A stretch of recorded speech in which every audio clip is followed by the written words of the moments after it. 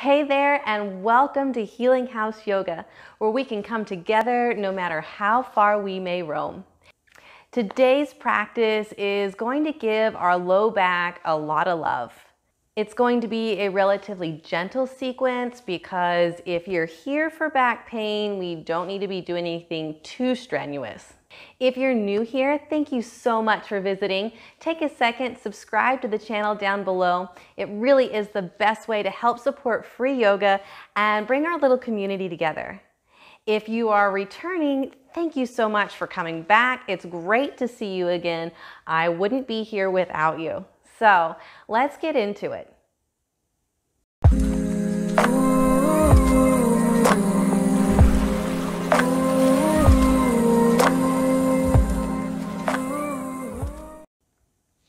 Everything that we do here is focused more so on the muscles and loosening those tight muscles that can contribute to back pain. So you know your body. If you have a real injury, pay attention, listen, and only do what feels right to you. You know the difference between oh yeah and oh no. So tune in, listen to your body, and only do what feels right.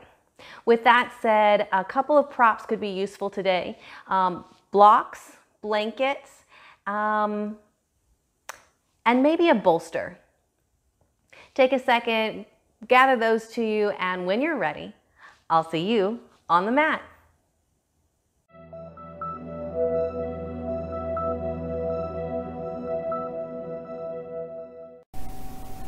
Welcome. Okay guys, we're going to give our low back some love today. We're going to start out on our back. So making your way onto your mat, we'll find supine bent knees. Feet flat on the mat, knees bent, pointing at the ceiling. Arms can lay down by your sides, or perhaps bring one hand to the heart and the other hand to the belly. The eyes flutter shut and we begin to settle in. Noticing the support of the mat in this posture, our low back presses into the ground.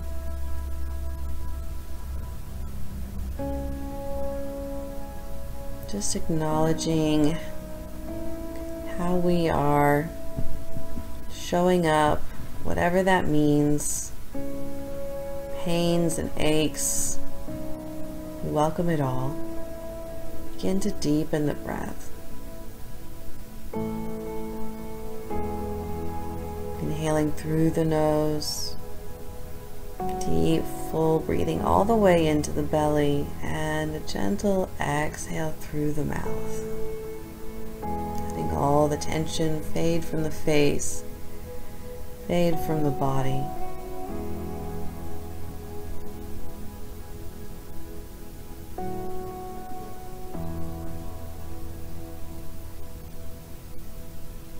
Taking a couple rounds of breath here.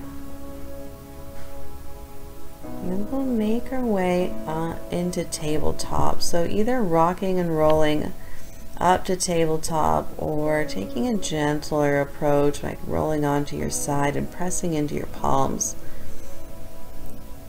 Make your way into tabletop for a few rounds of cat-cow.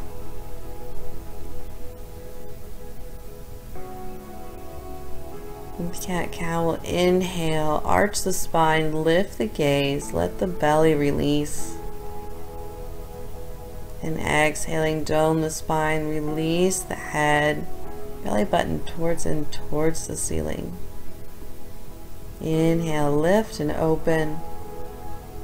Exhale, dome and release. And we'll just take a few rounds of breath here, moving at your own pace and feeling free to take any movement that feels right to you. Maybe that's creating C shapes on either side, bringing hips and shoulders towards one another, or maybe creating some deep hip circles.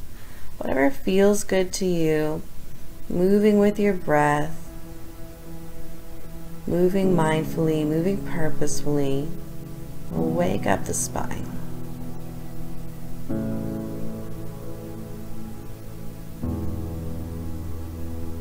And coming into stillness, we'll set up for thread the needle. Grounding through the left palm, spread the fingertips wide. With an inhale, reach the right arm overhead, finding an open twist. And exhaling, thread the right arm underneath the left, coming to rest on the right shoulder and ear. Left arm comes out long in a diagonal, maybe even tenting the fingertips. And reaching through the right fingers, we feel for that twist. Opening of the shoulder, spine. And trying to keep the hips as parallel as possible.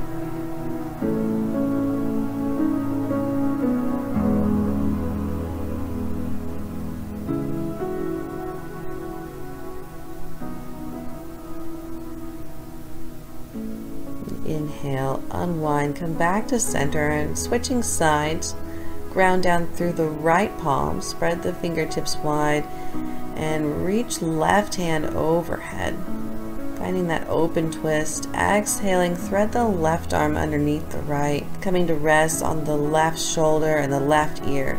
Right arm goes long overhead at a diagonal, tenting the fingertips if that feels good to you.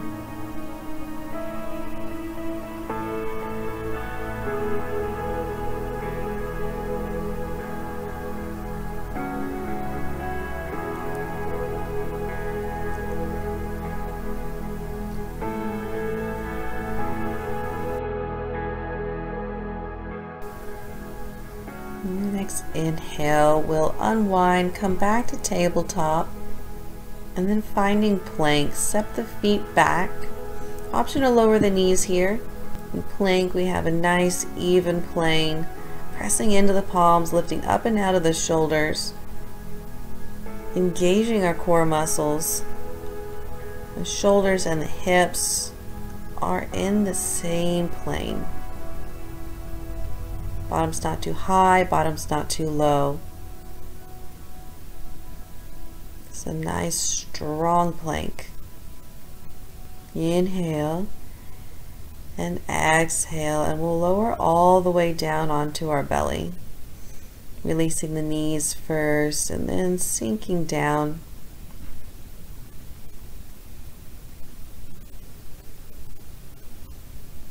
Setting up for Sphinx.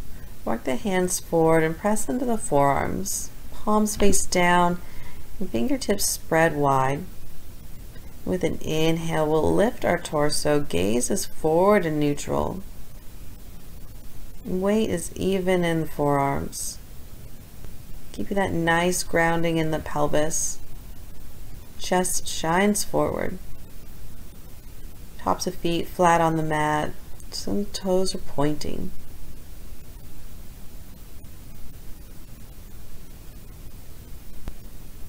Inhale and exhale, release all the way down. Hands come by the shoulders, tuck the toes. We'll lift the hips up and back for downward facing dog. Finding some movement in this down dog, maybe pedaling the feet, wagging the tails, shaking the head yes and no. Spread the fingertips wide and distribute the weight evenly between your palms. Externally rotating the upper arms and reaching the heels towards the mat. Not worrying if we make contact, just finding that length. And coming into stillness, we'll shift the gaze forward and then step the feet towards the hands, finding a forward fold. Hang the head heavy. A little bit of motion here, maybe clasping opposite elbows, just letting gravity do the work. Feeling the spine lengthen, elongate. Creating space in between those little vertebrae. Deep, full breaths. And then releasing the hands if you haven't done so already. We'll inhale, lift halfway, bring the spine parallel to the mat. And exhale, release. Plant the palms and step the feet back to downward facing dog. bringing big toes to touch. Inhale, lift the right leg high. Keeping the hips square, reaching through the right heel. Find length. And exhaling, step the right foot forward for lizard. The foot comes to the outside edge of the mat. And back knee releases. Maybe the front toes point outwards as the heel turns inward. And you can stay elevated here, pressing into your palms if this feels good. Just kind of letting the hips sink down. Or if you would like to go deeper, you can begin to release onto your forearms. Maybe tucking the chin, finding length in the spine.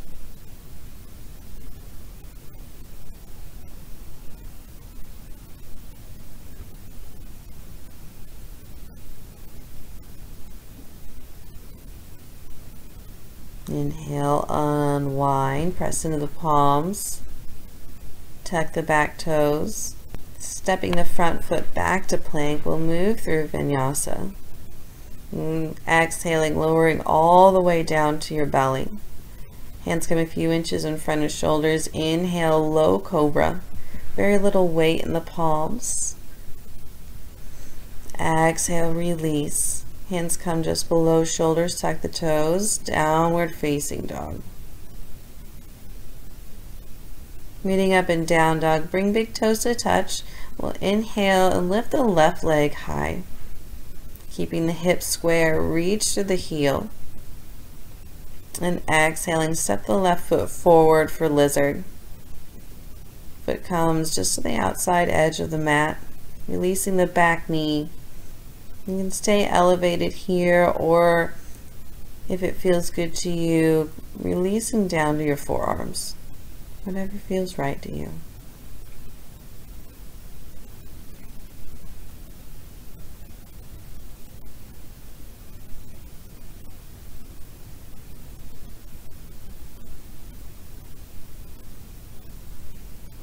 If you lower down to your forearms on your next inhale, press into your palms, lift the torso.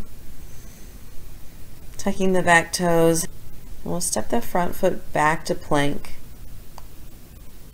Exhaling, lowering all the way down to the belly. Inhaling, low cobra. Exhaling, release. Hands come directly underneath shoulders, tuck the toes, and find downward facing dog.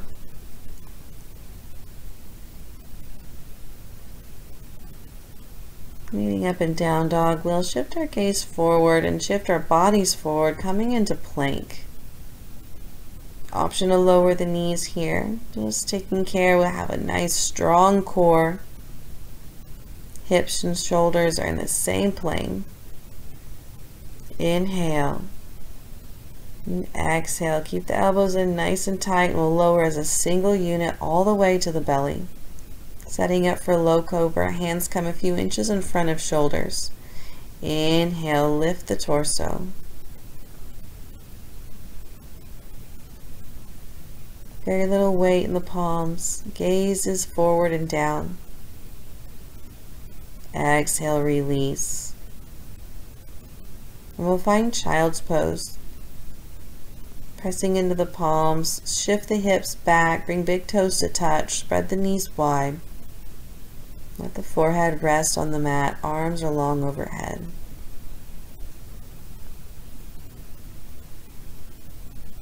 Inhale.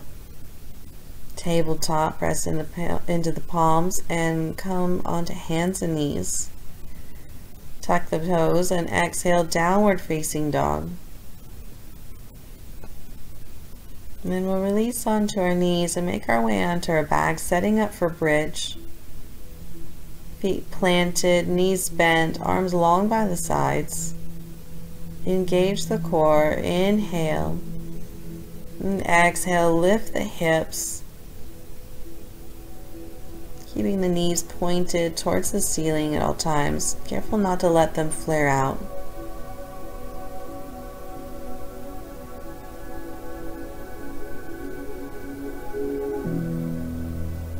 ready, we'll come down, rolling one vertebra down at a time, coming onto the sacrum very last. We'll set up for reclined pigeon, crossing the right leg over the left thigh, creating a figure 4. Making sure that the right foot's hanging just over the outside edge of the left leg. We'll press the right knee gently away from the shoulder, bringing the ankle and the knee towards the same plane. You can stay here if this feels good, if you're getting a nice opening of the hip, or if you need more, we'll thread the arms through the legs, capturing the left thigh or shin, and then gently hug the knee in towards the chest. Not forcing anything, not demanding that that knee or that leg comes all the way to the chest, but instead focusing on lengthening the low back. Inhale and exhale, release. And we'll switch sides, this time crossing the left ankle over the right thigh, letting that foot overhang just a bit. And press the left knee away from the shoulder, creating a figure 4. You can stay here, or if you want to go deeper, we'll thread the arms through, capturing the right thigh or shin and hugging the right leg in towards the chest. Remember, focusing on lengthening low back rather than on how close we hug that leg in.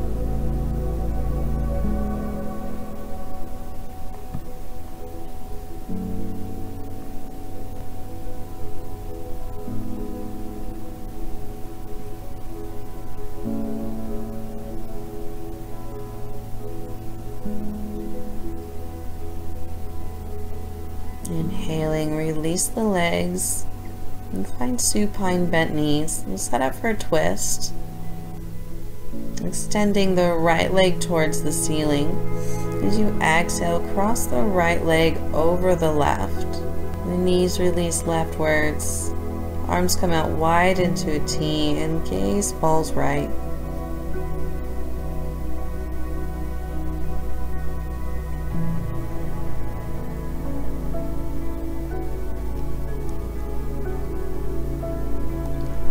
Inhale, unwind, coming back to center, reach the left leg high. As you exhale, cross the left leg over the right, allowing the knees to release rightwards, and the gaze comes left.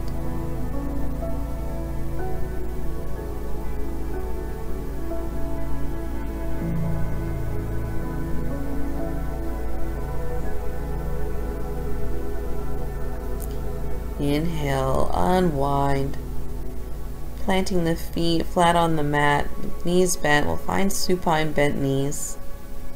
Letting the eyes close for just a moment. Maybe one hand comes to the heart, the other hand comes to the belly.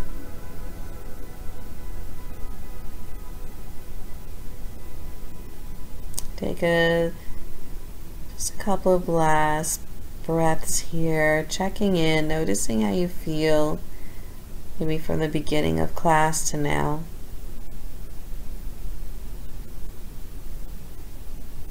We'll make our way into an easy seat, either rocking and rolling all the way up to a seated posture if that feels okay on your back, or taking the gentle approach, rolling onto your side, pressing into your palms, using your core strength to help bring you into that easy seat. Reaching arms out and overhead. Inhale. Exhale, hands to heart center. The light in me honors and acknowledges the light in each and every one of you. Together we say, Namaste.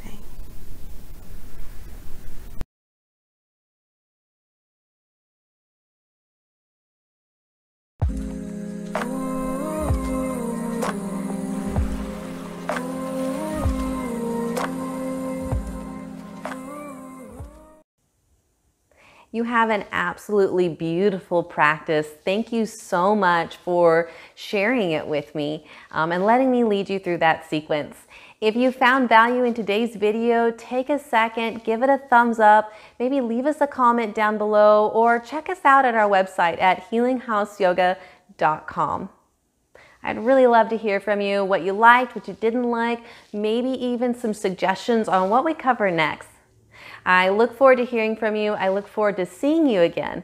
Until next time, be well.